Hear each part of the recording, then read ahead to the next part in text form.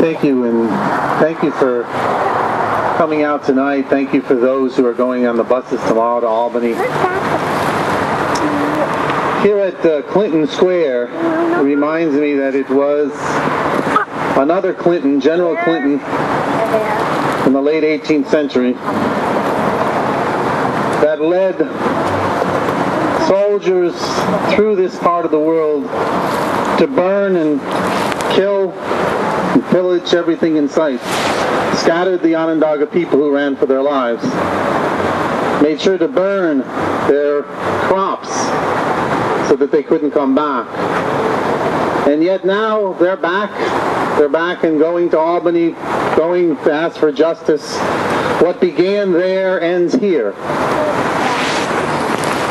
This is a moment, a time of incredible and historic importance.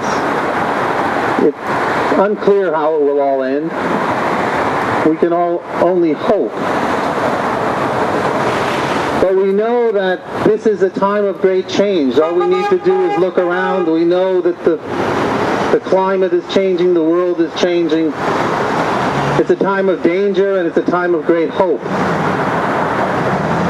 The Onondagas have taken this courageous stand, and it's just at the right time when last year hundreds of people came out to learn, to understand, to support, to create a climate in this community where it's possible to think about how we will live together into the future, how we will learn from our Onondaga teachers and learn how to live well on this land while living lightly on this land.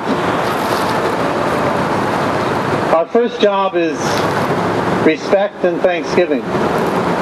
Respect for our Onondaga neighbors and the leadership that they're providing, and thanksgiving both to them, to our own ancestors who made it possible for us to be here tonight, and for this land that we're all sharing together.